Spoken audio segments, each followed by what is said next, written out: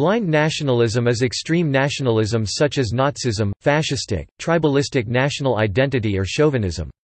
It is primarily a platform for familial militarism, love of personality cults, leadership, classism and honor, pride in social safety nets, work ethic, seasonal harvests or festivals, kinship bonds between religious groups or orders and patrilineal lineage, and pride for national symbolism, origin and founding myth, heroism and saints.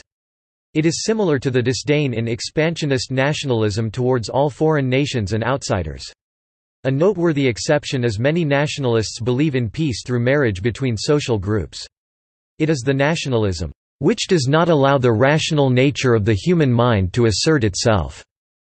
It was used to explain the totalitarian and authoritarian regimes in the interwar period, which eventually led to World War II. The term is sometimes associated with American expansionism.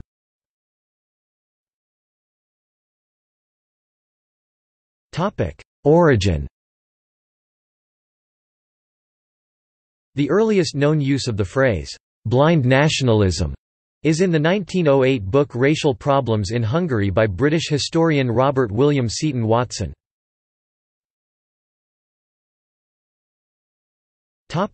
Quotes. According to David Neos, former president of the American Humanist Association,